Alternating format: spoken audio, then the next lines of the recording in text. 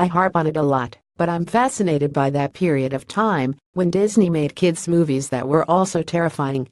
The Watcher in the Woods, Something Wicked This Way Comes, and The Black Hole were all made in the 70s and 80s and were just straight up scarring.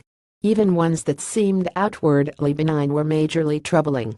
One of these latter films was 1986's Flight of the Navigator, about a kid on an adventure with a sentient alien spaceship.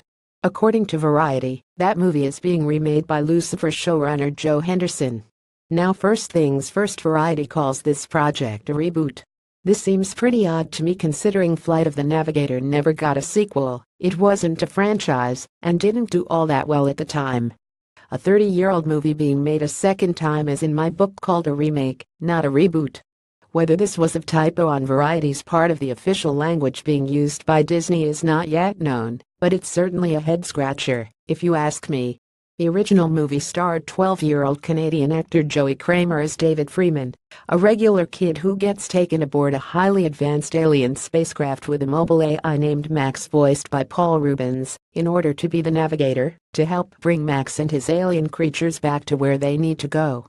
It's a fun little adventure in which David teaches Max about humans through pop culture and the music of the Beach Boys. However, when he comes back, even though he feels like he's only been gone a few hours, he's in actuality gone for 8 years. A round of applause for the scientific concept of time dilation. This is an incredibly dark concept for a kid's movie. His family thought he disappeared, and when he returns, he's younger than his older brother. They don't believe he's been where he says he's been, so they turn him over to a shady government science and intelligence facility.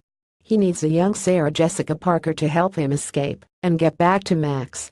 It is a traumatizing movie, or was for me as a child. At any rate, someone who makes a show about the devil being a private eye seems like a good choice to remake this movie. And if it means a semi-return to the dark side of Disney, I'm all for it. But, oh man.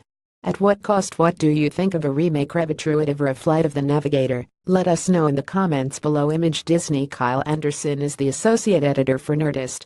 He writes the weekly look at weird or obscure films in schlock. Follow him on Twitter